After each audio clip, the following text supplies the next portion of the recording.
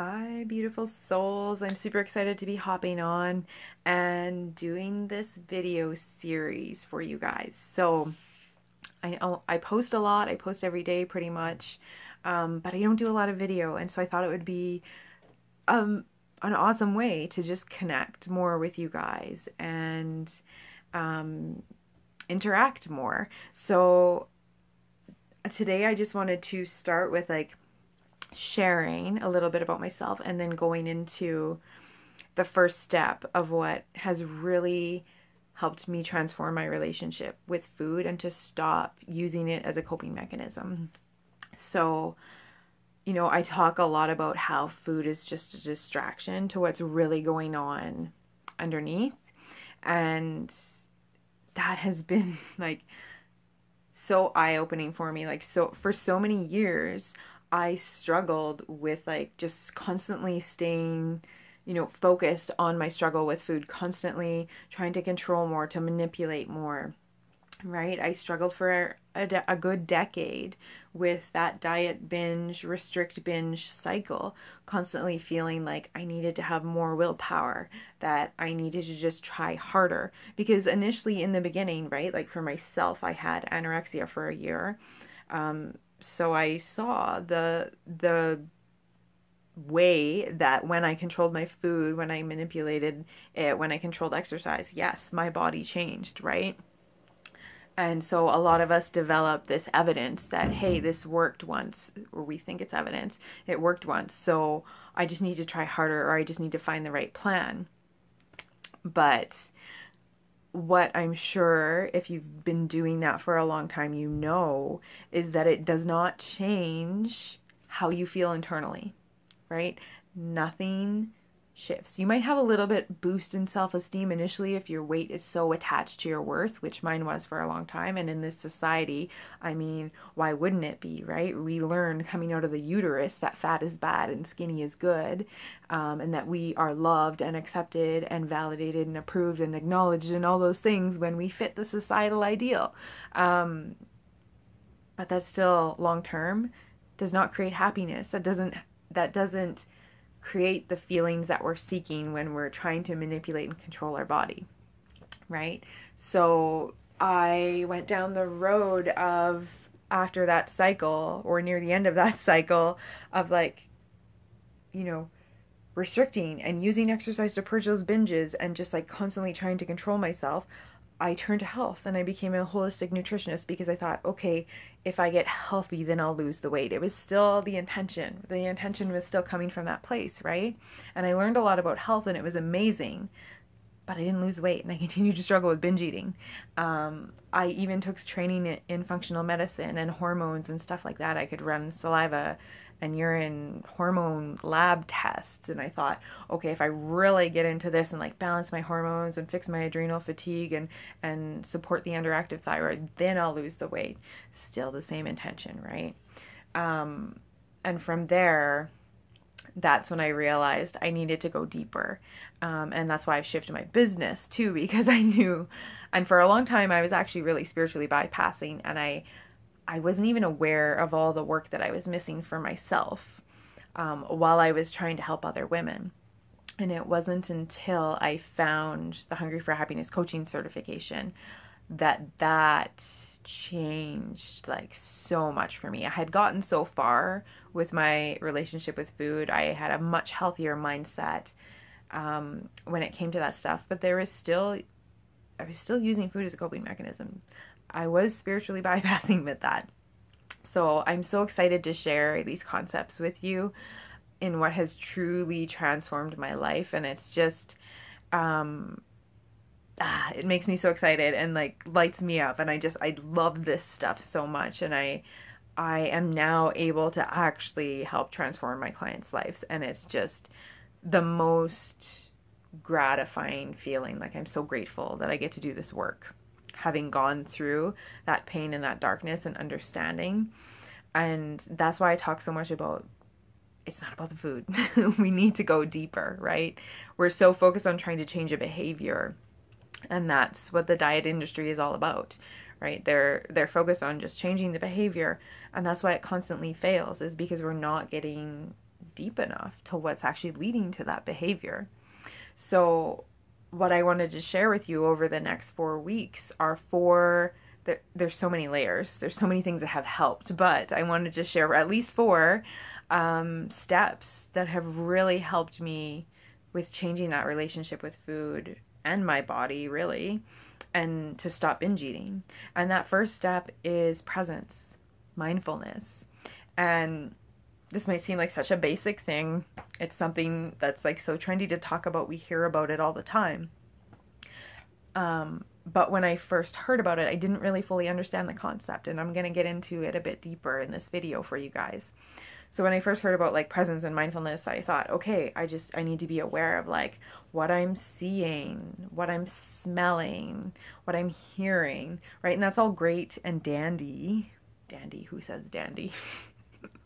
That's all great.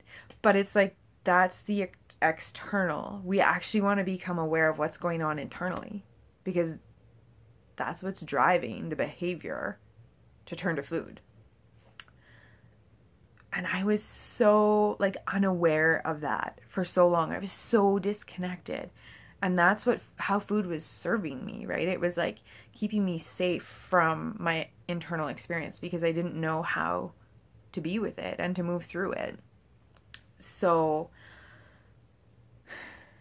when we talk about like building presence and connecting to what's actually going on,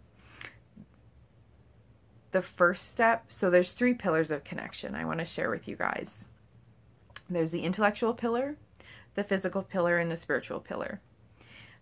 The intellectual pillar, obviously that includes our mind, right? And this is the thing. Our mind is the loudest. That's the loudest pillar. It's the most active pillar. And so often we think that we're feeling, but what we're actually feeling is the suffering our mind is creating. We have so many stories, so many beliefs, so many thoughts, and it's all so very subconscious until we start to do the work of bringing it to the surface and really building that presence, right? And it creates so much suffering in our body, and we actually don't need to feel that, but that's what we're feeling, and that's what we're thinking. That's what makes us think, oh yeah, I'm connected to my body. When I started this work, I was blown away, and I was like, holy shit, I am so disconnected. I'm just identifying with everything my mind tells me. And here's the thing. Our mind is rooted in fear and scarcity, right? It has this lack mentality. We have this primal part of our brain that is constantly scanning the horizon for threats. And you know, even like looking at a person's facial expression, and if their facial expression looks like they're judging us or like they're making a face at us, it gets activated, and we think that, you know, they don't accept us. And that part of our brain served a purpose, because back in the day, if we weren't accepted by the tribe, we literally died, right? So it did keep us safe. But now we're working with this ancient system that doesn't allow us to thrive if we allow ourselves to identify with it, right? So understanding that has been so helpful in the process of like checking into these 3 pillars, because they're always communicating to us. It's just like I said, that intellectual pillar is the loudest, and when we identify with it, it just creates so much suffering that we don't need. Right? We don't need to suffer. Pain is inevitable. Suffering's optional. So the next pillar, the physical pillar, that's everything we feel in our body. So that can include the aches and pains, you know, sore muscles after a workout, that kind of thing. But that also includes the emotions and the sensations, the feelings. So for example, emotions, sad, joyous, happy, angry, frustrated, anxiety, depression, like all that kind of stuff. The sensations are what those emotions feel like in the body. So you might feel constriction, you might feel tightness, heaviness, you might feel fluttering, you might feel knots, you might feel expansiveness, lightness, right?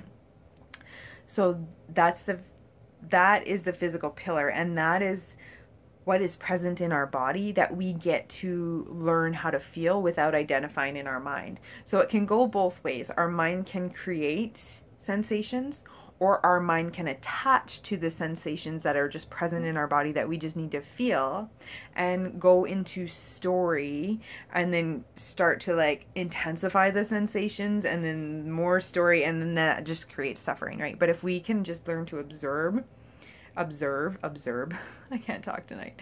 If we can just learn to observe the stories and know that we don't need to believe them, and that we can create new stories and new beliefs, and that's like another layer and another thing I work on with my clients, then we can just feel what's present in our body. And I'm gonna get into like how to do that, because initially when we start to work on presence and then we're like, okay, I feel this, but now like what the frick do I do with it?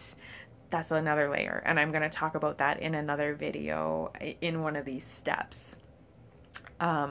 So the last pillar is the spiritual pillar, right? And I know when I went through, when I was in the depths of that struggle, I had no connection to spirit. I didn't believe in religion anymore. I didn't believe in God. It wasn't alignment. It didn't feel good to me. But I didn't know there was anything else to believe in, until I hit my rock bottom and I found faith and I found spirituality, and I continue, my beliefs around it, and continues to evolve, and my connection continues to build with that part. So our spiritual pillar includes that connection to the universe, divine, God, whatever you want to call it, but also our intuition, right? And that's another thing that we get to build. And it's quiet compared to the mind, right? It's quiet compared to the intellectual pillar. So we really have to, or we get to practice really being in our body and coming back to our body. And it's this process, and there's layers through it.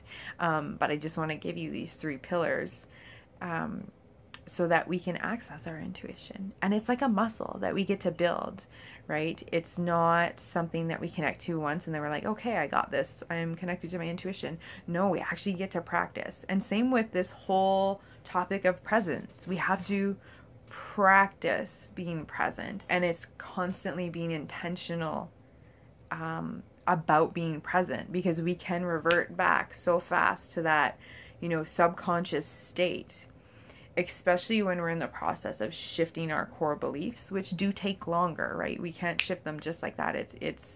It's a whole process, and like I said, that's a whole other video.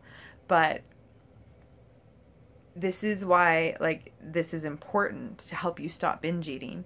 When we have the awareness of what's going on in our internal environment, right? And we can separate ourselves from the stories and the thoughts, and we even know what's going on there, because usually until we even start to pay attention and bring that to the surface, it's very subconscious and we don't even know that it's driving our behaviors.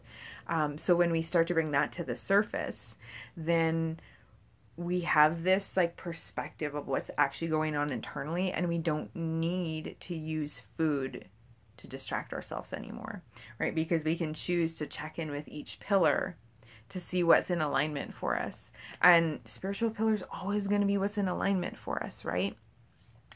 With the body, with the physical pillar, it's just emotions are energy. They are energy in motion, and it's just we get to relearn how to feel them. And I'm going to talk about this in another step in one of my other videos coming up on Monday. So I'll be doing these videos Monday at 8 p.m.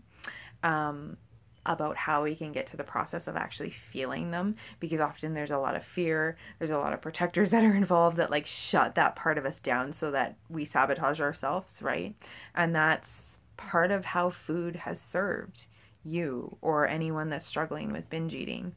It serves you to keep you safe from feeling what is happening internally, right? We learn from a very young age that pain is a bad thing, that we need to get rid of it as quick as we can, whether it's physical pain or emotional pain, right? So it's this beautiful process, and it's just so fun to dig into all of this stuff with my clients. So I am excited for next Monday.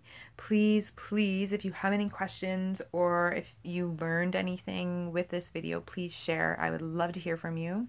And we will see you next Monday at 8 p.m. Mountain Standard Time for the second step of what really helped me stop binge eating.